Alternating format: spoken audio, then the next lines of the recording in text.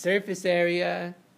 Yeah, where our function is y is equal to x to the third, and we're going from x from 0 to 2 about the x-axis. We're looking for the surface area, so we need our form.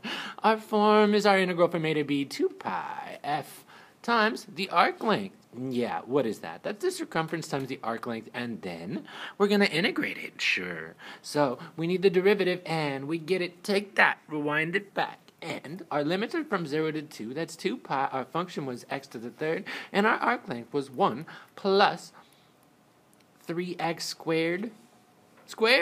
And we're taking the root of that. With respect to x, we're going to integrate from 0 to 2. And that's where we're about after we clean it up. Our 3x squared gets us 9x to the fourth. And that's a simple u sub. It's basic. Your integral's so basic.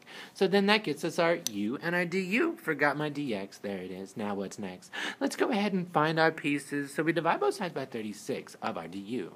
And that's that. Now it's just a sub. So we go ahead and we sub that in there.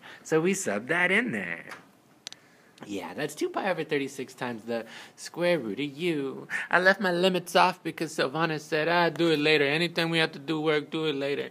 Okay, so yeah, I'll remind you that that's u to the 1/2. Okay. So then we integrate that. We add 1 and we divide by it after we reduce. Lots going on there.